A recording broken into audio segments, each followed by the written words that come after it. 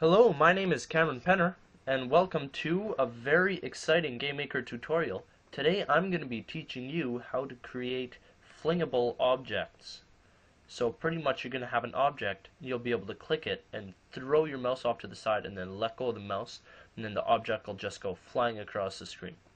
And it's a lot of fun, and I'm just going to hop right into it. So first we're going to want a sprite of our object.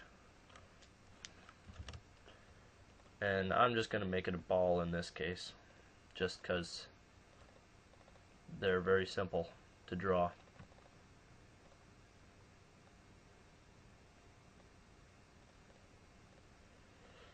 And we're going to center that.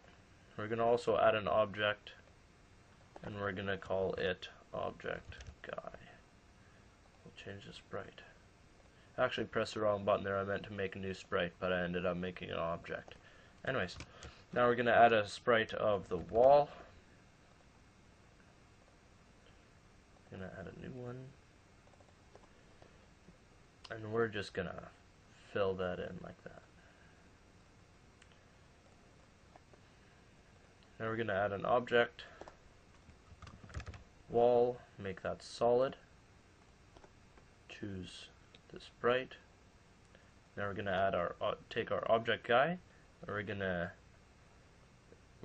add an event create, set the variable hold to 0. Now we're gonna add an event mouse left pressed. That's when the mouse left clicks on the character, it performs this event. And we're gonna set variable hold to 1. Now we're gonna add another event mouse global mouse left released, set variable hold to 0.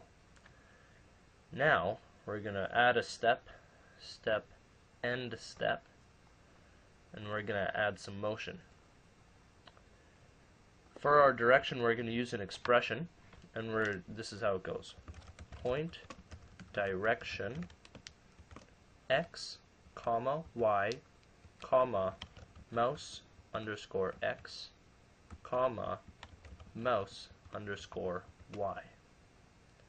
And we're going to do speed is actually going to be the exact same thing, except instead of point direction, it's going to be point distance. And that should actually work. I think we're done. Now I'm just going to try. Actually, we're not done. I tricked you. We need to make the guys bounce off the walls. That's what the walls are there for, right?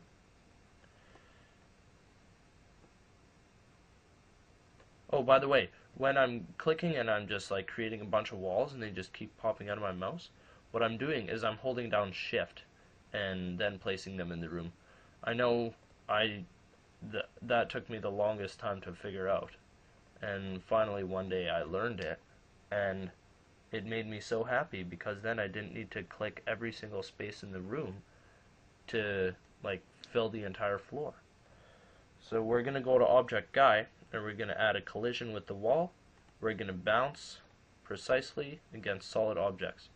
Now what I like to do when I bounce is I set the variable speed to speed divided by 2. That's a really simple way of making the ball slow down when it hits walls. We're also going to add some friction, and that'll just make the ball slowly slow down. And we're going to set the friction to 0.01.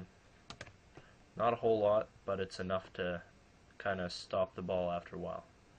Now we're going to run this and see what happens. Oh, see that? They're all following the mouse. Now here's what we want to do. I missed a step, end step. See where it does all this? You don't want it to always do that. You want it to only do that if variable hold is equal to 1. That's why we put all this stuff in there. If hold is equal to 1, then it goes. Now this should work. I think I'm done. I never did a test run through this tutorial, so oh yeah. That looks really good. Well, I hope that you guys can somehow use that in your games and make awesome games where you fling objects around. And I know I made this one game. Oh, that's one problem with this, is when you go right against a wall, you go to the other side, then the object just hops to the other side. So there are ways of avoiding that, but I'm not going to work through any of that this tutorial. And yeah, I know I made a game where my main character was a ball, and it was actually the head of a guy, and I had to fling him around, and you had to fling him through the level. And because there was no arrow keys and stuff, right? Because he didn't have legs to walk, so you just had to kind of toss him around. There was gravity, and it was a lot of fun. And yeah. Well, this is Cameron Penner, and I think, this is probably going to be my shortest tutorial I ever do, but not the worst. It's very valuable, and it's got a lot of handy stuff in here, and I hope you guys learned something.